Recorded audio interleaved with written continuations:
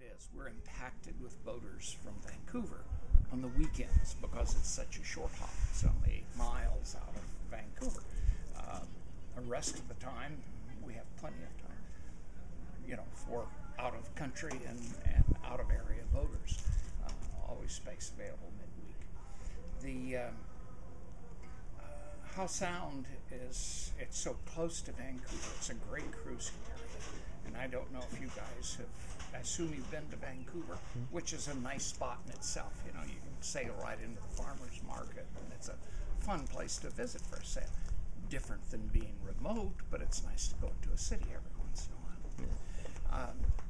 You can go around Gambier Island, that's just the island north of Bowen, and you might as well be in Alaska or in the fjords. This is the very first fjord around the world, the most southerly fjord as such, and is basically Howe Sound that was carved out from the glacial hills and the glacial mountains.